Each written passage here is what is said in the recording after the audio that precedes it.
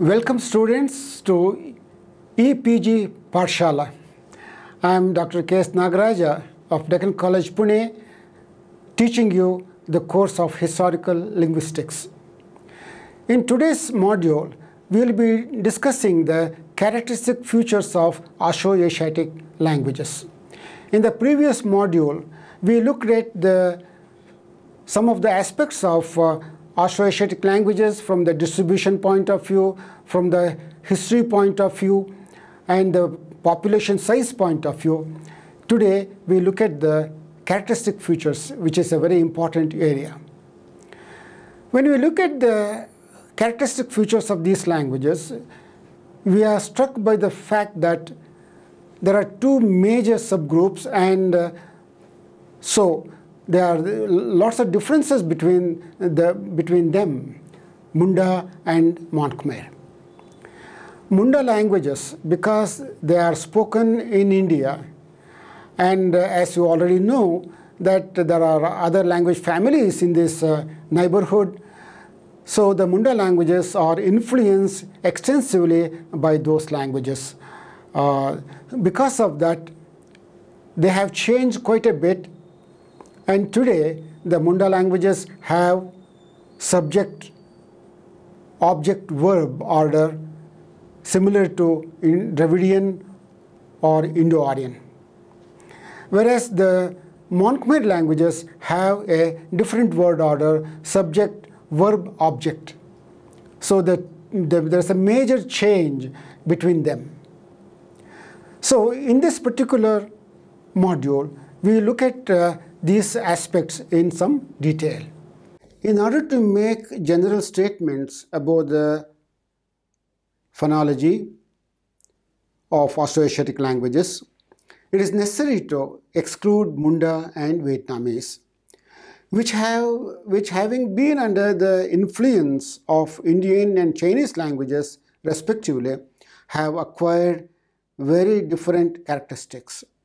The usual Austroasiatic word structure consists of a major syllable, sometimes preceded by one or more minor syllables. A minor syllable has one consonant and one minor vowel. Most languages have only one type of minor vowel, or sometimes three, for example, A, E, or U. Others may also have vocalic nasal sounds, which are produced by releasing the breath stream through the nose, or liquids, La and R, as minor vowels. Major syllables are composed of one or two consonants, followed by one major vowel and usually one final consonant. In order to generalize the characteristic features, we may take up, first of all, features shared by both the branches. That means both Munda and Mon-Khmer.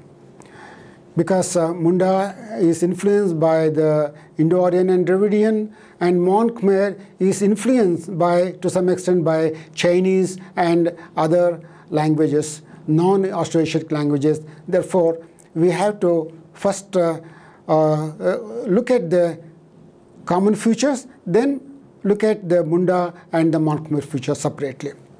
So here, a phonetic feature of nearly all Austroasiatic languages is the non-release of final stops.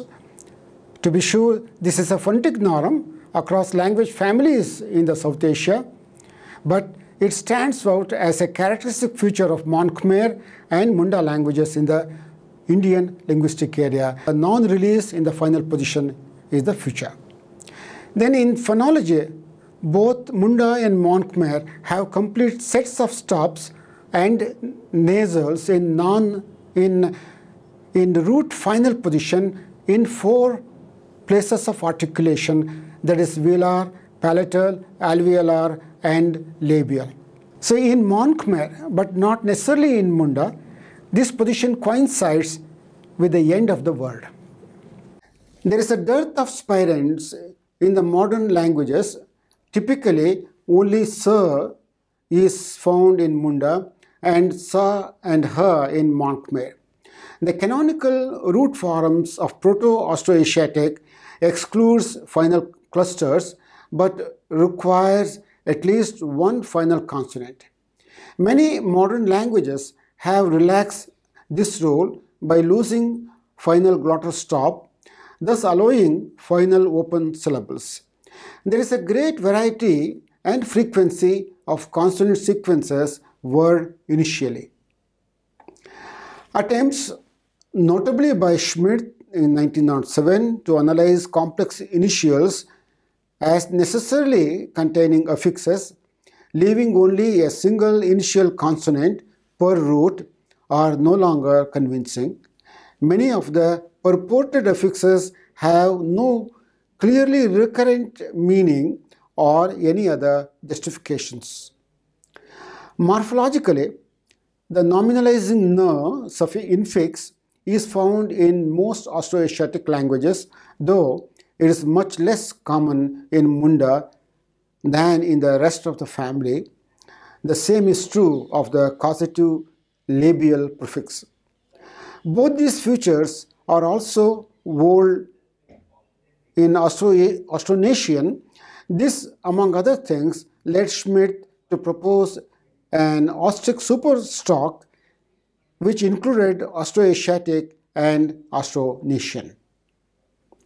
Also common to Montgomery and Munda is the presence of a basic lexical class called expressives. Adverb-like but without predicative force, these words are similar in some ways to African idiophones. They rely primarily on iconic means to evoke sensations of all kinds, especially in the domain of visual patterns. Their rich morphology is made of iconic diagrams, for example, partial reduplications, substitutions, infix copying, and systematic distortions, often akin to deliberate language games. So that way, as you can see, the common features are not many, but as the comparative studies are progressing, hopefully more common features will emerge in time. Now we look at some of the features of Montgomery subbranch. The major feature of Montgomery languages is the presence of fixed ultimate syllable stress and the absence of suffixation. Apparent suffixes found in Nicobarese, some Aslian languages, and modern spoken Mon are better described as phrase final clitics. These two features stand apart for these languages. In fact, these two features coincide to make what is known as a major syllable, and that is the richest part of the word. This is an aerial feature again of mainland Southeast Asian languages. The non-final minor syllables have a poor consonant inventory as well as a vocalism which is reduced to a single possible vowel except in Katuk and Aslian, where 3 or 4 different vowels are possible in this position. Most languages allow only one minor syllable to precede the major syllable, giving rise to a distinct language type termed sesquisyllable. This is typologically halfway between the monosyllabic languages to the north and west of Montgomery and the disyllabic or polysyllabic languages in the south and east.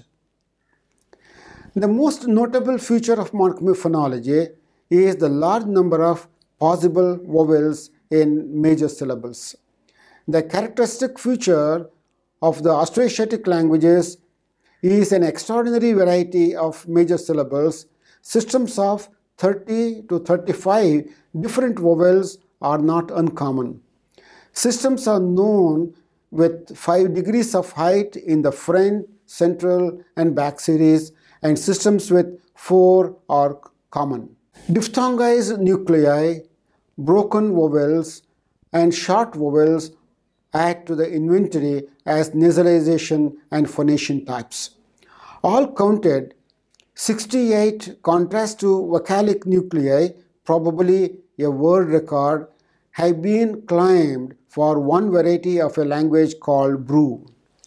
Vowel systems with 20 or more units are not unusual. Phonological contrasts in the phonation types of vowels termed voice register or simply register are also characteristic of Montkhmer languages. The most common is a two-way contrast of breathy versus clear phonation, as in Parok, Mon, Kui, Bru, Jay, Halang, and certain dialects of Western Khmer. However, three-way and even four-way register contrasts, as in Chong, have been recorded. Register can be accompanied by phonetic features of diphthongization, vowel height, and pitch as well. Some languages, for example, Nyako, a variety of Mon language, appear to be in a transitional stage from register to tone and display both phenomena. Others, for example, Vietnamese, are clearly tonal but have distinct phonations which are redundantly tied to certain tones. However, the Montkhmer family has far more register languages than tone languages. The latter include U, Bulung, and Vietnamese. Historically, the appearance of a breathy versus clear contrast in vowels is often the result of a devoicing of initial consonants, but there are other kinds of registrogenesis. It is even possible the Proto-Austroasiatic had a creaky versus clear vowel contrast and was thus already a register language. The evolution of Montkhmer registers is intimately tied to the history of the large vowel systems, which remains mostly unknown at present. Looking at the vowels and other phenomena, the Montkhmer languages, at least some of them, have what are known as vocalic registers. Interestingly, the surrounding languages like Chinese, Thai have tones as distinctive, but Mon, which is spoken in the same area, is not a tonal language, but Mon is one of the important Mon-Khmer languages along with Khmer. As in many Mon-Khmer languages, Mon uses a vowel phonation or vowel register system in which the quality of voice in pronouncing the vowel is phonemic. There are two registers used in Mon. One is called clear voice, the other is called creaky voice, or they also called breathy voice. In a language called Bru of Katuic sub-branch, there are supposed to be 64 distinct vowels as stated above. That is unusual. However, a typical consonant system for an Austroasiatic language would be the following. There are 5 voiceless stops: Pata, Chaka, glottal stop, Bada, Jaga. Then there are supposed to be 2 implosives: Ba, Da, 4 nasals: Mana, Nyanga. Then the others: Va, Ra, La, Sa, Ya, Ha. Some languages, for example, Pyrrhic, Samalaic, have an aspirated series of consonants in which like Pa, Tha, Cha, Ka. For instance, Monic, Khmer, Pyrrhic, etc. The imploded sounds are found only in a few branches of Mon Khmer, for example, Mon, Khmer, Bahnaric, but it is possible that they existed in the ancient language, which may be called Proto-Mon Khmer. Pre-glottalized nasals and liquids are also found, sometimes as single distinctive sounds and sometimes as consonant clusters. In final position, All consonants except voice stops can be found, but in several languages, for example, Mon, Sedang, Palang, the number of possibilities is more reduced. Final stops are pronounced without release. Nasals are often decomposed. Palatal consonants ch and ñ are commonly found at the end of words, a feature that sets Austroasiatic languages apart from the other languages of South Asia, as already stated at the very beginning. Khmer has 21 consonants which can occur initially and 15 consonants which can occur finally. Coming to morphology, again the Mon Khmer languages are more isolative in nature than Munda languages. In fact, Munda is highly agglutinative in character, and Vietnamese, interestingly, though of Mon Khmer branch, has become an isolative language. That means there is no morphology as such. So Munda languages have an extremely complex system of prefixes, infixes, and suffixes. Verbs, for instance, are inflected for person, number, tense, negation, mood, definiteness, location, and agreement with the object. Furthermore, derivational processes indicate intransitive, causative, reciprocal, and reflexive forms. On the other hand, Vietnamese has practically no morphology, and all other Mon Khmer languages fall in between these two extremes. Between these two extremes, the other Austroasiatic languages have many common features. One, except in Nicobarese, there are no suffixes. A few languages have enclitics, certain elements attached to the end of noun phrases. Two, infixes and prefixes are common, so that only the final vowel and consonant of a word remain untouched. It is rare to find more than one or two affixes, for example, prefixes or infixes attached to one root. Thus, because roots are mostly monosyllabic, the number of syllables per word remains very small. The same prefix or infix may have a wide number of functions depending on the noun or verb class to which it is added. Many affixes are found only in a few fossilized forms and have often lost their meaning. 5. Expressive language and wordplay are embodied in a special word class called expressives.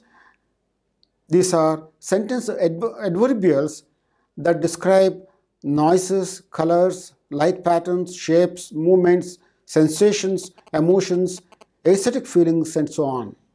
As I already said, the Mon Khmer languages are analytic in syntax, whereas Munda languages are agglutinative in that particular aspect. Historically, there is an evident tendency toward morphological simplification, an extreme example being Vietnamese.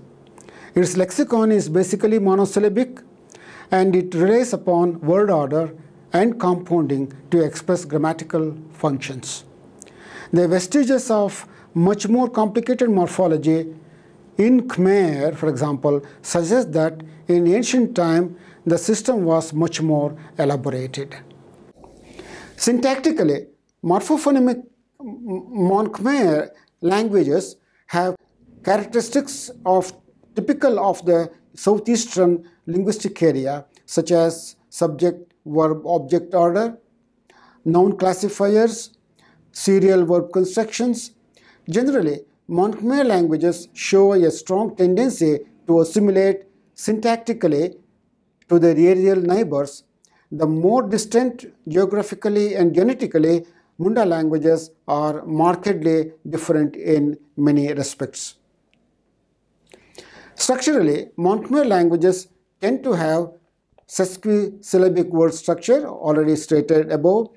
Words may begin with clusters of 3 or even 4 consonants, but the set of possible word word finals is always much more restricted. The range of word shapes in a typical Mon-Khmer language is illustrated with the following examples from Jru, a West Bahanaric language. CV, CVC, CCVC, CCVC, CCCVC. In sharp contrast with the situation in Munda, Mon-Khmer morphology practically never indicates syntactic agreement except perhaps Khasi. This morphology is usually derivational and non-productive with a few exceptions, for instance in the Australian branch. Its typical function is to change the grammatical class or subclass of the base to which it is attached, for example from noun to verb, from intransitive to transitive and vice versa, or from masked noun to count noun. There is a great semantic variety of causative formations and nominalizations. The most original feature of the Mon-Khmer family is the presence of a great number and variety of infixes. These consist of a nasal, a liquid, or a simple vowel inserted immediately after the first consonant of the base. It would be tempting to see here the result of an ancient process of metathesis and resyllabification from original prefixed vocalic segments. However, there are examples of multiple infixation and at least one non-vocalic infix per would be difficult to explain in this way. In languages where expressives have been described, for example, Pacho, Khmu, Bahanar, Khasi, Samai, this word class displays a profusion of morphological patterns including different kinds of partial or modified reduplication. Numerous substitutions of segments are possible and convey gradations of meaning, especially with the many vowels available in such languages. In syntax, Mon-Khmer languages consistently place the object after the verb, the possessed after the possessor, the attribute after the noun, and diacritics at the end of the noun phrase. The group of properties which was identified by Schmidt in 1907 forms a coherent linguistic type found all over Southeast Asia. It is diametrically opposed to that found in the Munda languages and more generally in the Indian linguistic area. But when there is no object, several languages have the verb in first position. A few languages, for example in the Va group, do this for all sentence types, at least as an option. Some others have verb first as a basic order in certain constructions, but disguise it by preposing an apparent subject. The place of the subject and with respect to the verb is not so neatly patterned. Most languages have the order S, V, O when O is expressed, agreeing in this with the pattern of the dominant Thai family. Thus, in Khmer, what seems to be a SVO sentence is actually an intransitive construction with the verb in first position, cheek, bal, that is heart plus head, and knom, I, proposed as an apparent subject. A closer translation would thus be my head hurts. Since no neighboring language family provides a model for this pattern, there is a possibility that Mon-Khmer languages were originally verb first, at least as an option. Possessive and demonstrative forms and relative clauses follow the head noun. If particles are found, they will be prepositions, not postpositions, and the normal word order is subject, verb, object. There is usually no copula equivalent to the English verb be. Ergative constructions, for instance, are not found in all the languages but definitely found in some languages, like in Samai, is possible, and a few languages do, but Munda languages do not have this feature. Also noteworthy are sentence final particles that indicate the opinion, the expectations, etc. So when we look at the morphology of Munda languages, we see an elaborate demonstrative system in Santali, Gita, etc.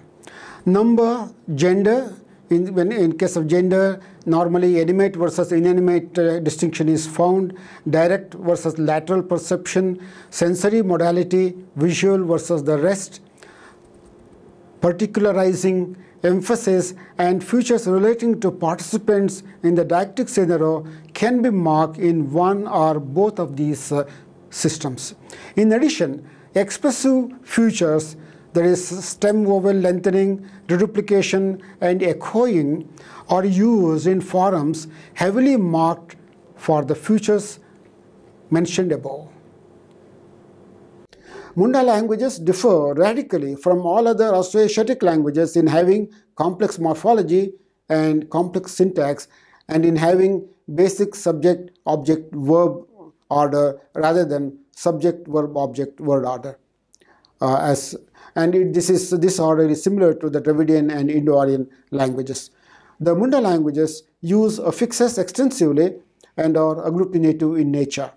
Suffixes and particles placed after the noun are used to express such features as number, possession. It is quite conceivable that the complexity of Munda morphology is a result of the historical change from an older SVO order to the present SOV order. The Munda verbs, very different in this regard from Mon Khmer, marks a variety of verbal categories of tense, aspect, and mood. It's very interesting to note that when we come to vocabulary, the Munda languages, because of the Indian influence, have borrowed extensively from the dominant languages of the area, and in process have lost a lot of their native vocabulary. Similarly, the Mon Khmer languages, under the influence of the local languages, have lost a lot of their own vocabulary and borrowed from them. So the composition of the vocabulary of the Austroasiatic languages reflects their history. Vietnamese, Mon, Khmer, the best known languages of the family, came within the orbit of larger civilizations and borrowed without restraint. Vietnamese from Chinese, Mon and Khmer from Sanskrit and Pali. At the same time, they have lost a large amount of their own Austroasiatic vocabulary. It is among isolated mountain and jungle groups that this vocabulary is best preserved, but which needs to be studied much more carefully and vigorously. But there, other disruptive forces are at work. For instance, taboo is a major feature which causes loss of native vocabulary, and further replacements take place. In fact, the concept of taboo we have studied in other modules as well. Therefore, I will not go into the details of it here. So, when we look at the writing systems, two Austroasiatic languages have developed their own orthographic systems and use them even today. Both the scripts, the letter shapes and principles of writing were borrowed from Indian alphabets, perhaps those of the Pallava kingdom of South India, that were in use in Southeast Asia at that time. Both Austroasiatic groups modified these alphabets in their own way to suit the complex phonology of their languages. The most ancient inscriptions extant are in Old Mon, belonging to 6th, 7th century AD, soon followed by Old Khmer in the early 7th century. Interestingly, later on, Vietnamese has developed its own writing in 17th century. For the first time, the tone of Vietnamese has been marked in writing. In fact, even today it is employed. Probably they're the only language in the world where tone is marked in normal writing. So elsewhere, we don't find much of writing. However, in the present century, there have been various attempts to develop writing in some of the Munda languages like Santali, Mundari, Ho, etc. Some native scripts like Wolchiki have been created, but they are yet to gain popularity. To summarize then, Austroasiatic languages hold an important place in the history, and so it's necessary to study them carefully, elaborately, and compare them with other language groups, which likely will throw light on the history of this particular subcontinent. Again, many of the languages, because they are tribal languages, they have not yet studied in detail.